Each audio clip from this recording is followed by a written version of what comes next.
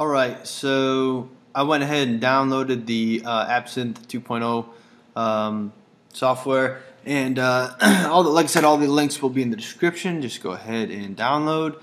So I'm going to go ahead and open this up. Now I have my iPhone 4S attached, and as you can see, it should say iPhone 4S with iOS 5.1.1 detected. Alright, all you gotta do is hit jailbreak. Boom. Alright, let this go for a minute. I'm going to go ahead and stop the video, and then we'll pick back up when it's done. Alright, and that's it. As you can see, we're jailbroke. So that was pretty easy. It wasn't too hard at all. Now I'm going to go ahead and save my SSH blobs. I actually already have my 5.1.1 saved, but I'll do it for you guys so you can see it. And like I said, you want to save your SSH blobs, especially when you're jailbroke. On 5.1.1, because if something happens in the future, you upgrade and you're like, oh crap, I want my jailbreak back, you'll be able to downgrade. So you want to do that, and it's as simple as just plugging it into your computer and clicking save SSH. So just to show you, there's Cydia right there.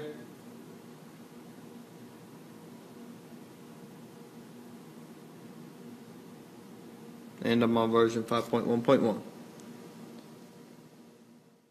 And download the latest version of Tiny Umbrella. Link will be in the description. And my iPhone's plugged in. I'm going to click on my iPhone, and then everything should be checked.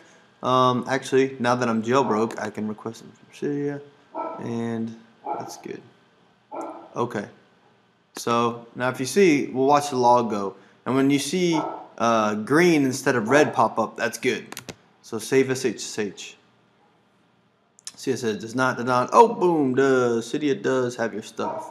So that means Cydia is saving my SSH blobs to their server, and then we're also saving them locally. And right here, 5.1.1 is saved locally on my computer, and it's also saved with Cydia. So good to go. So all you had to do is click save SSH, and you're done. And if you had it on this, you would see a little blue bar pop, go through, and finish. So that's it. Right here, you can see my iPhone 4S 5.1.1 SSH blobs. And if you want to know how to restore from them, I have other videos on how to downgrade. Anyway, thanks. Don't forget to like, subscribe, comment. If I can't answer somebody's comment, please help me out. And I appreciate it. Thanks.